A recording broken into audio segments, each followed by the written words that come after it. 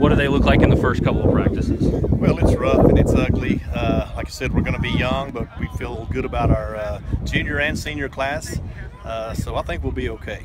And who are a couple of names that you're really looking for them to step up and fill leadership roles on this team this year?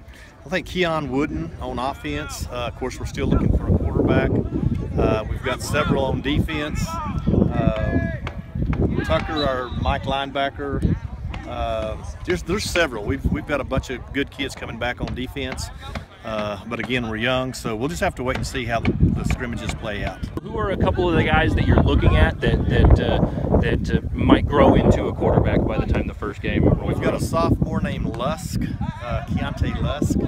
He right now is ahead of the pack, but like I said, it's day 2 and he's practiced for 2 days, so we'll just have to see what happens.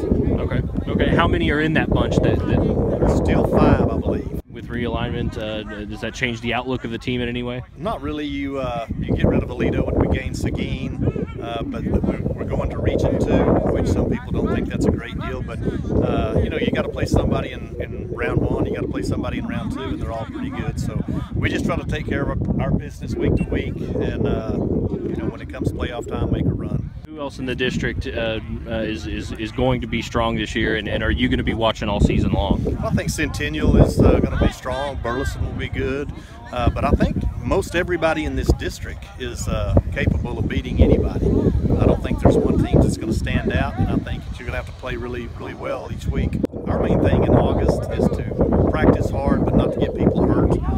We're not too deep at any position where we can afford that, so we try to stay healthy and then just teach our basic offense and defense and go into those scrimmages and make progress, and again, not get anybody hurt, go to that first game healthy.